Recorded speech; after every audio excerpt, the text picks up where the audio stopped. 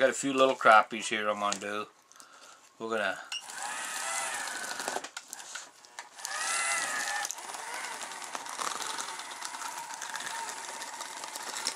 tell you what, you can clean a lot of fish in a big hurry.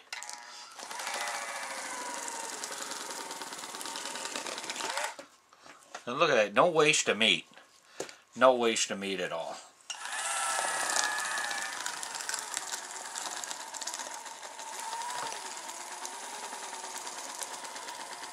I think it's gonna have, my knife has got to dry out a little bit more.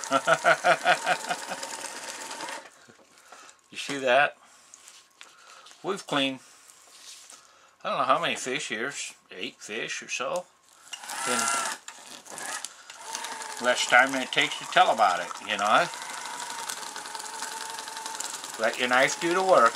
Remember that.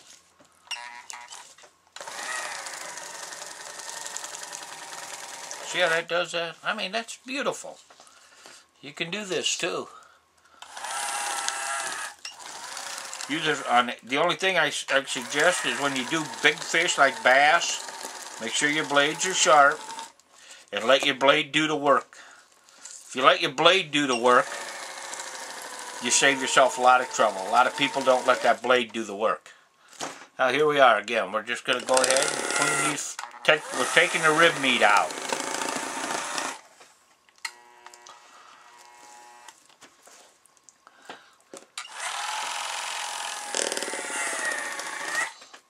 You see that? Hardly any meat on that rib, so I don't feel bad about doing that. A lot of people, oh, you're wasting meat. No, you aren't wasting meat. You're saving yourself from choking to death.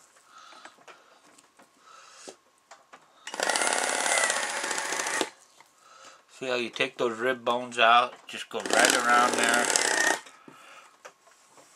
And you just, I mean, you can just take those out. I'll tell you what, these are going to be some nice tasty fillets. They aren't the biggest, but I don't like letting fish go to waste.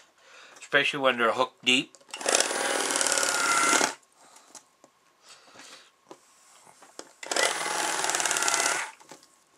See that? Just go ahead. Bam. Just like that. That's all there is to it. Got a nice handful of fillets. Just nice. It just worked out beautiful. So, one of these days I might get a snapping turtle on here and see if we can do that on film. That ought to be interesting, huh? Okay, I'll get back to you with the next fish I clean.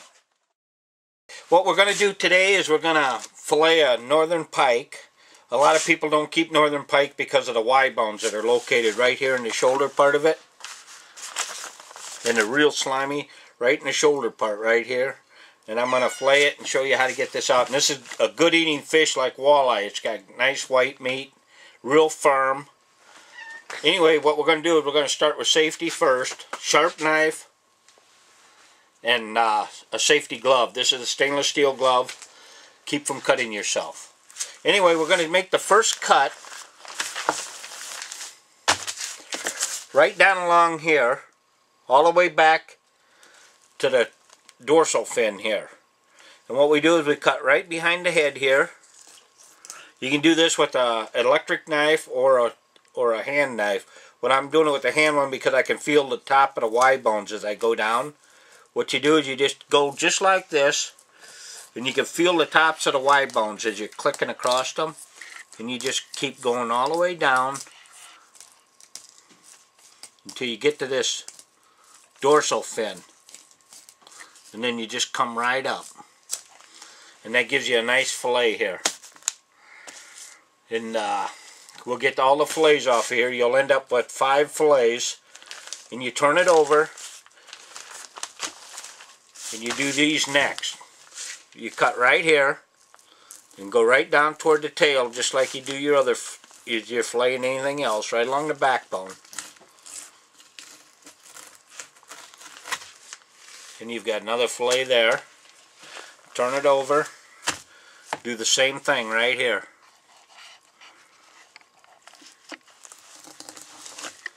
Right down along the backbone.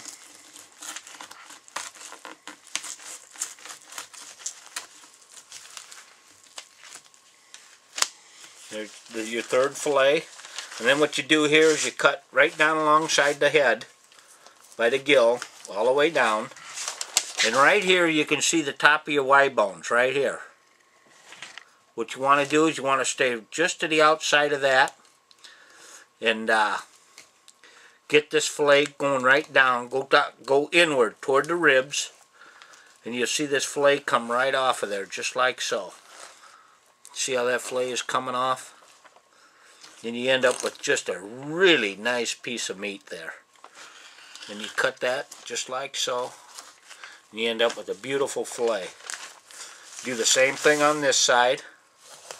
Cut it. So you see the tops of your Y bones right here. Just stay right, just kind of cut inward, and just fillet that piece of meat right out of there. And what you do is you take that Y bone out of play, and these are pretty much boneless fillets, and they taste just as good or better than walleye.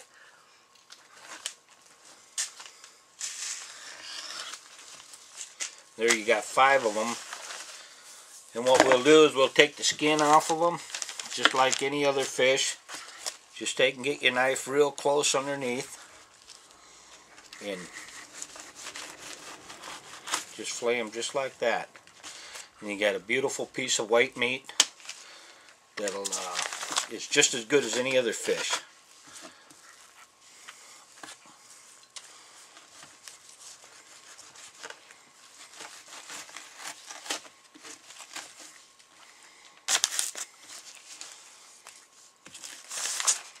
And this is the back piece here that came off the back. What we'll do is we'll start at one end of that. And sometimes what you end up on a bigger pike, you can fry this whole, or what you can do is you can take and split that right down the middle, just like this. And you'll have a nice couple of good fillets, because they have a bone that comes right up the middle, and you get that right out of there. This is what you have in the middle. This is the side fillets off the side.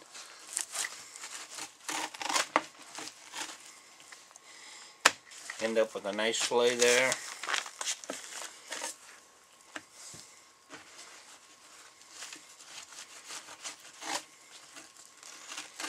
There's no reason to throw a northern pike back when they're such good eating.